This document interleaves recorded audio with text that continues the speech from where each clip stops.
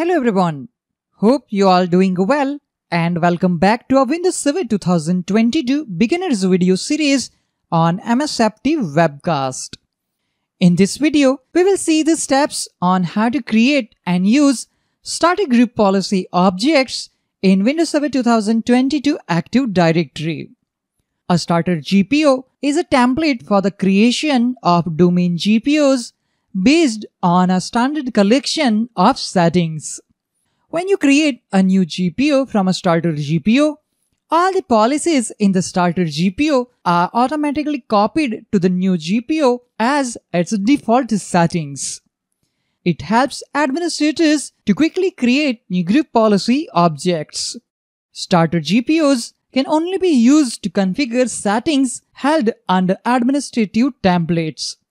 The software settings and Windows settings categories are excluded because they contain references to users, groups, computers, and UNC paths. In larger organizations, you might find that you must create many GPOs, some of which share many settings. If this is the case, you can consider using Starter GPOs.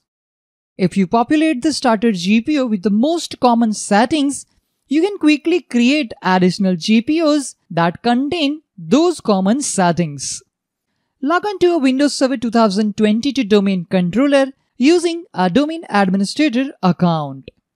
From the Server Manager's tool menu, select Group Policy Management. Expand your AD forest, domains, and then the domain in which you want to create a new Starter GPO if there are more than one domain. Click Starter GPOs under your domain. If Starter GPOs have not been used before, there will be a button on the right called Create Starter GPOs folder. In this domain, I have never created a Starter GPO, so the Starter GPOs folder must be created before continuing. Click on Create Starter GPOs folder. As you can see, by default, 2 Starter GPOs are created automatically. To create a new Starter GPO, you need to right-click on Starter GPOs and select the option New. Type the name of the Starter GPO in the name box. In this example, I'm giving name Test-Starter GPO 1. Optionally, you can type comments in the comments box. Once you type name and enter comments, click OK to create new Starter GPO. The created Starter Group Policy object appears in the Starter GPOs in msftwebcast.com list. Once the Starter GPO is created, you can edit it. For that, right-click on the newly created Starter GPO and select Edit.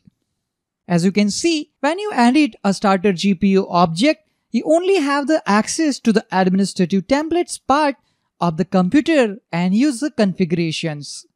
Configure any settings you want to include in the Starter GPO and then close the editor window.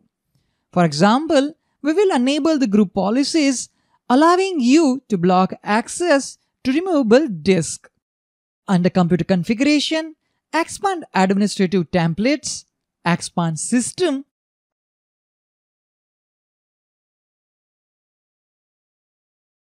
and click on Removable Storage Access. Let's double-click on the policy settings named Removable Disk, Deny Execute Access. Let's enable the policy. Click Apply. Click Next Settings.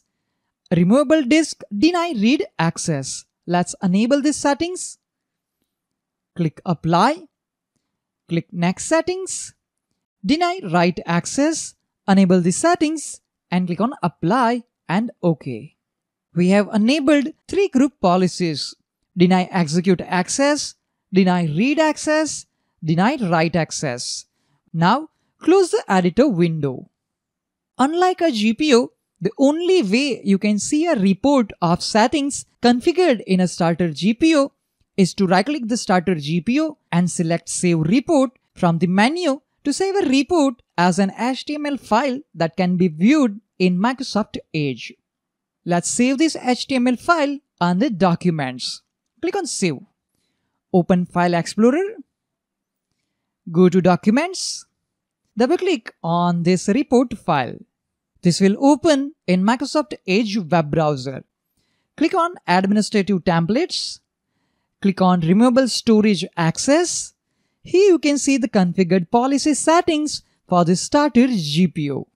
Close the web browser and go back to GPMC. Click on Starter GPOs.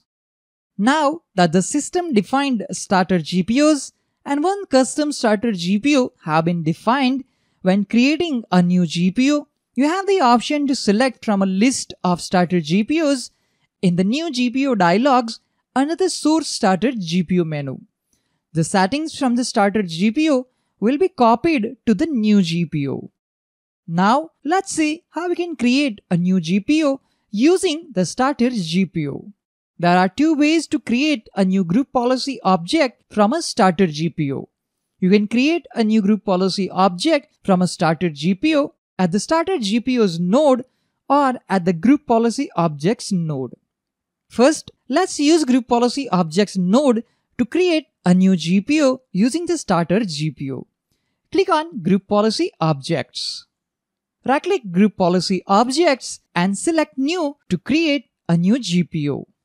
Type the name of the GPO in the name box. Select the Starter GPO from the Source Starter GPO list that you want to use to create a new group policy object.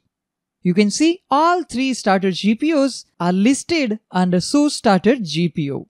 We will select Test Starter GPO 1 from the list. Click OK. The new GPO has been created successfully. Let's check whether the settings from the Starter GPO is copied to the new GPO or not. On left side, click on Newly Created GPO. In our case, it is Test GPO 1. Now click on Settings tab. Under Computer Configuration, click on Administrative Templates. Click on Removable Storage Access. Since this new group policy object is based on our Starter GPO, the policies defined in the Starter GPO have already been configured here. Once you create the GPO using the Starter GPO, you are free to change any settings that you want. Let's see the second method to create a new group policy object using the existing Starter GPO. Click on Starter GPOs. Right-click the Starter GPO you want to use to create a new group policy object and then select New GPO from Starter GPO. Type the name of the new group policy object in the name box. Under Source Starter GPO, as you can see, Test Starter GPO 1 is already selected. Click OK. The second GPO using the Starter GPO has been created successfully. Now you can link the GPO to any container of your choice and apply the configured settings of GPO on targeted objects. That's all for this video on how to create a new Starter GPO and how to create a new GPO using an existing Starter GPO. I hope you found this video helpful. If you have any questions and suggestions regarding this video, please let me know in the comments section. Thank you all for watching this video. Have a nice day.